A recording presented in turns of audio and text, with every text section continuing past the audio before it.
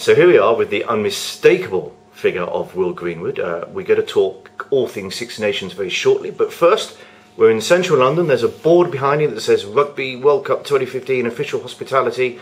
Why are you sitting here, sir?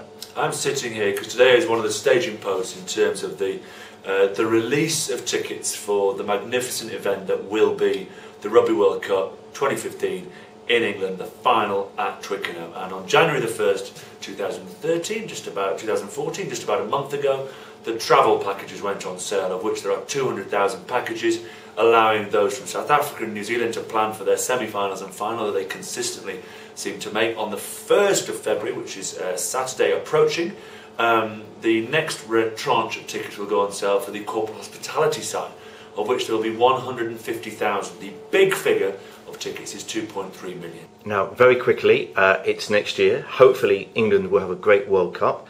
I'm being slightly put off by Wales. Yes, well, don't worry about the Welsh. Let's talk about. They're in our group. Don't worry about the Welsh. They'll be Stuart fine. Lancaster is. Let's talk about the English. France, Saturday, Paris. Bold selection, to say the least, but one that I suspect excites you. What's going to happen? Tremendously exciting.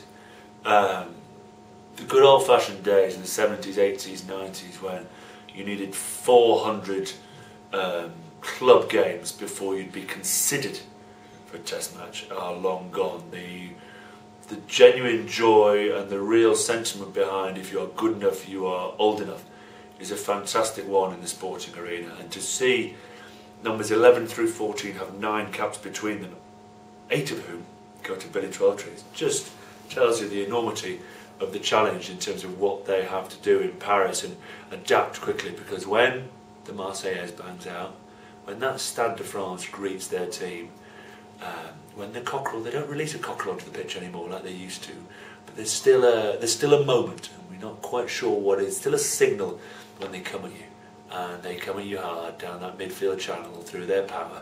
You've got to be ready, and you've got to learn very, very quickly. So it's tremendously exciting. Some of the selection has been forced by a large string of injuries to certain key players, but that does not mean that it's a wonderful opportunity for Johnny May, Jack Nowell, Luther Burrell to show the world what their club sides know already. Well, no baggage. You're young, you're fearless, could work in their favour. Fearless is incorrect. Everyone is feared. Everyone will be in their first cap changing room, no matter what they say, thinking OMG, hashtag scared, whatever it is we say in this tweet obsessed world. There is fear. The key to fear, though, is not being afraid of fear, it's conquering fear. And if you can conquer fear, then it's a pretty special feeling to be in a change room with a group of lads who can stare each other in the eye, into each other's soul, and go, whatever comes out of that opposition changing room, we are ready. Score? I knew you'd ask me that. My bet this weekend is that England will be leading at half-time with Farrell's precision, as the French and their new combinations, similar to England, struggle to adapt, and the pressures that come with being the home side at the Stade de France, where they will whistle and boo if things go wrong. My fear is that the French may come out on top. If you are asking me a direct question as an ex-England player and an England supporter, who do I think may come out on top on Saturday?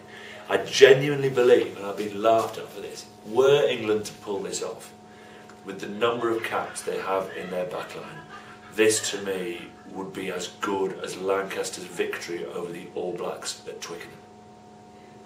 Okay, thank you. Wilson.